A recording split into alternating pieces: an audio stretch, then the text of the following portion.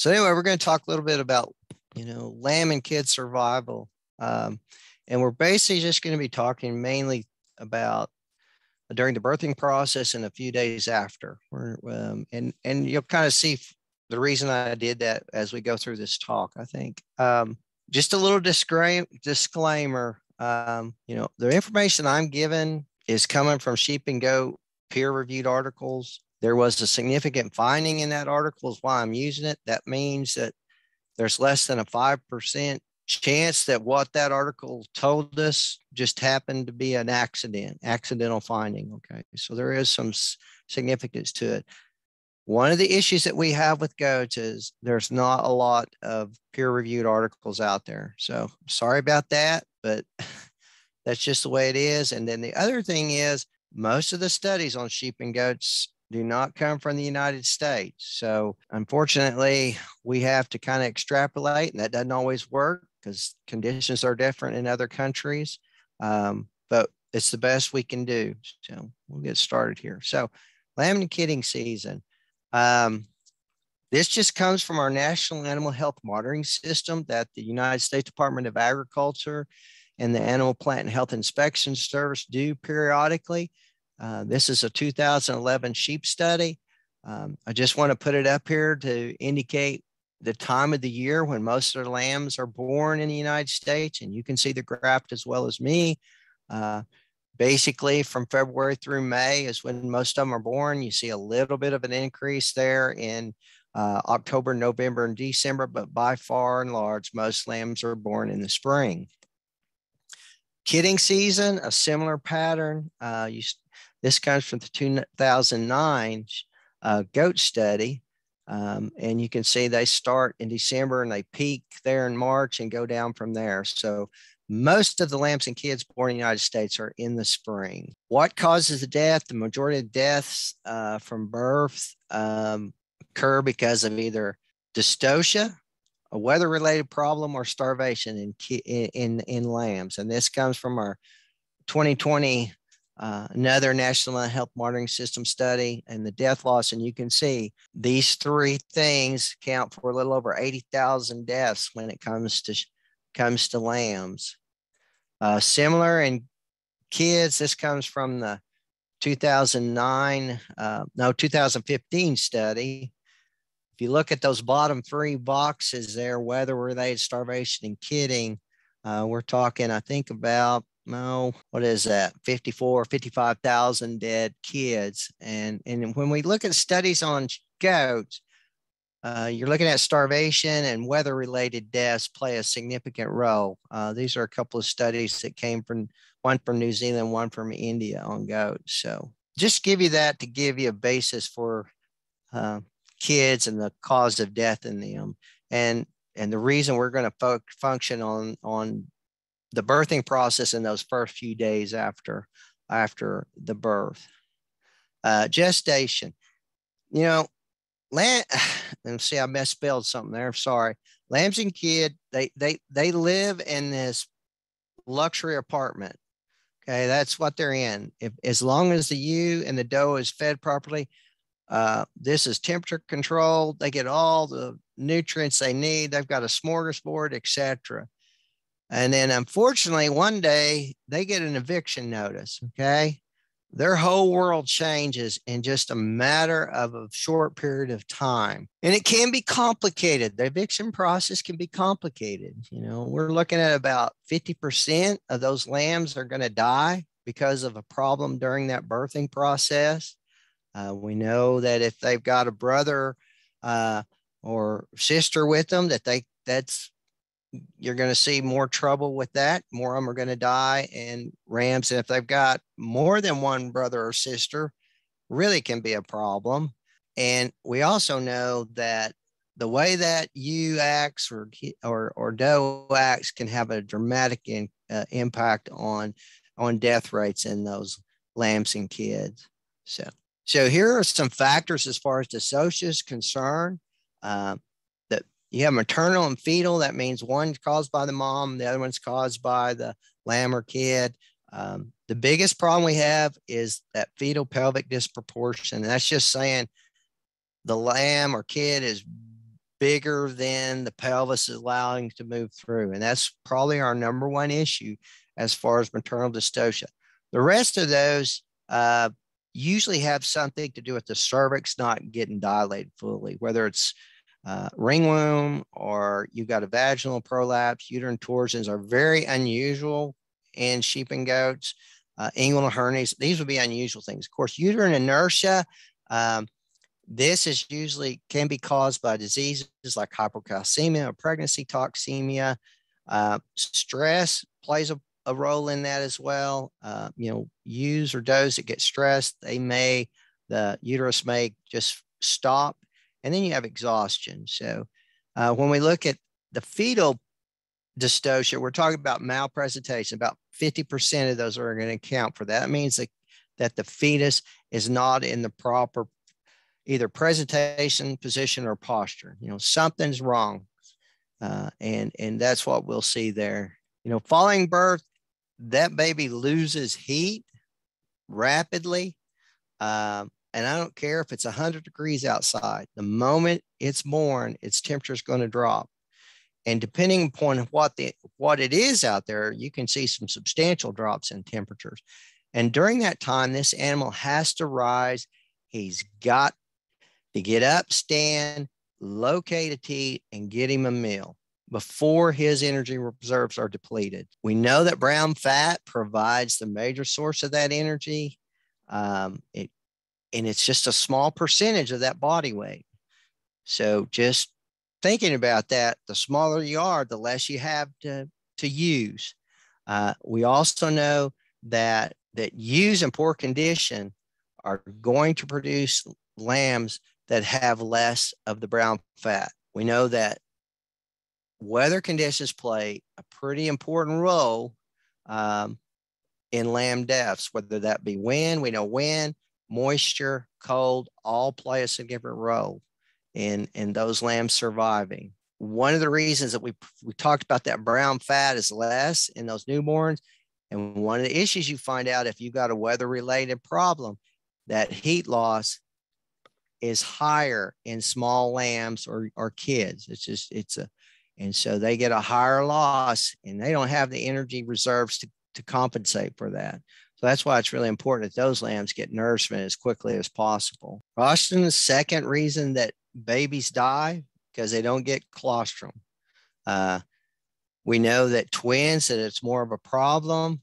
We also know that colostrum starts out high as soon as the animal is born, and then it decreases rapidly to there hardly any of it is absorbed in 24 hours. So that's why it's so important that they get it as soon as possible so that it gets absorbed and they can take advantage of those, all the different qualities of that colostrum that it gives to the animal.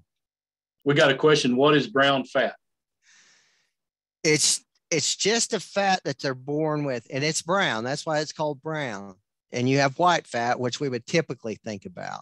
Okay. But newborns have this brown fat. It's higher in energy compared to the other fats in the body. And that's why it's so important. But newborns are born with it. It's very small quantity, as you saw, 2 to 4% or so. But it's the color of it. That's why they call it that. And it is something that newborns have compared to us. Okay. I hope that answers the question. I don't know how else to answer that question. Birth weight. We know that lamb birth weight is associated with death. Big lambs and very small lambs are going to have a higher death rate compared to those in the intermediate range. Most things that I see, studies are going to tell you that 0.5 to 1 kilogram above what would be the average body weight of your flock or herd is what you would like to see. Those are going to be the lambs that do the best or kids that do the best. Obviously, triplets are going to have low birth rates. Ewe lambs are usually lighter than ram lambs. And of course, your first time 2-year-old ewes that are lambing for the first time, or that first time lammer is probably going to have some lower birth rates. Ewes that are in better body or good body condition score usually have the right size lamb. So that's important to monitor body condition score. And we're going to talk a little bit more about that here in just a minute. Lamb and kid viability, again, triplets, it's lowest just because the birthing process probably takes some time to get done with 3. Ewes that are in good body condition score have lambs that are more viable. Again, go back, we said heavier and lighter lambs are more prone to dying, and they're more prone to being your least viable lambs. If you don't have a lamb that's very active, they're going to be the ones that are going to have problems with that heat loss because they're not getting up, they're not shaking, they're not getting up, moving, and getting their and raising that body temperature. Starvation and exposure, another reason we lose these newborns. Makes sense that singles have the least problem with that. Again, lambs that are born in that, what we call that intermediate weight, as I said, 1/2 to 1 kilogram above your average flock weight. Those are lambs that are going to do well. Low birth weight lambs, it probably is related to they have problems getting warmed up. They don't have that energy reserve necessary, so they don't get up and find a meal quickly enough. That's why they probably die from exposure or starvation. Maternal behavior score is significantly associated with starvation. And there is a scale for this. And I'll just briefly say this. You want a high score on this. And the extreme low score is you got a ewe and she's lambing and she sees you from across the pasture and gets up and runs off. That's a very poor, low score. We don't want that. High scores, the highest score would be you walk right up there and you can sit there and tag those lamb and she stays right there with those lamb and is concerned about them. That's that's the ewe that you want. Those that are the other is what you don't want. And we know that those that have those low scores, we see a significant association with starvation. They're not taking care of their babies is the basic problem you see with them. Barry, we got another question here. What's a good target birth weight for kids? They're going to say it's like 5.5 to 6 kilograms, somewhere in there would be what some ewes would be. Kids, I don't know that I've seen one. Again, they will say 1/2 to 1 kilogram above your average is what they would say would be the best weight. So it requires some work on your part to weigh them, weigh and have an idea of what would be a target weight for you. And it's going to be different with different breeds and different herds, etc. That's why I think they like to say that 1/2 to 1 kilogram above your average weight because of the differences. But you're thinking 8 to 10 pounds is what, they're probably shooting at, 8 to, anywhere between there, 8 to 12 pounds in the sheep. And I imagine it's pretty similar in the goats too. Again, it's going to be different though, obviously between a Boer goat and a Nubian or something like that, a milk goat, right? You're going to have a difference there and we have to account for that. So it's a hard question for me to be very specific with, to be honest though. Survival to day 3, it's again lowest for triplets and it's lowest for your oldest ewes that have babies. And again, they're saying here, highest for those lambs that's got 1 kilogram above the average weight in your flock. Again, survive till day 3, maternal behavioral score. If those ewes that are good mothers, it's a good deal. Those that aren't, you got issues. So how could we improve this? One, we need to reduce dystocia. We know proper nutrition is associated with decrease in lamb mortality. 3 to 3.5 on a body condition score is what we'd like to see. Those ewes, they're going to have an easier time of lambing, and those lambs are going to be at a better body weight when they're born. So that's why we want make sure nutrition wise you keep those ewes at 3.5, especially the lactation pregnancy. You sure want them there. Final 6 weeks. Increase in birth weights, increase survivability. Now I'm going to take that with a grain of salt. You can get them too big, and that's why you got to watch your body condition. If you got big fat ewes, or in those 4 to 4.5 body, you're going to have trouble there too. So you have to keep that in mind, but still as a whole, the larger lambs are going to be, better as long as they're not huge ones. And we've already talked about maternal behavioral score. It has if you got ewes, they're not crazy, you're going to do a better job reducing that dystocia. And a low stress environment, if you stress these ewes and does during when they're trying to lamb and kid, they'll just stop and you got issues there. So we try to keep that stress to a minimum during the birthing process. Bonding, you've got to have those babies bond with their mothers and that mother with the baby those first few hours after they're born. They need to groom that animal, get to know the smell of the baby. The baby's got to get to know the smell of the ewe or the doe. That's all important. We know in this one study, if they were allowed to remain at the birth site for 6 hours, they saw a significant improvement in the bonding, at least in these sheep. Colostrum, if your used does are in a good body consistency score, that 3 to 3.5, they're going to have good colostrum. You can improve that colostrum.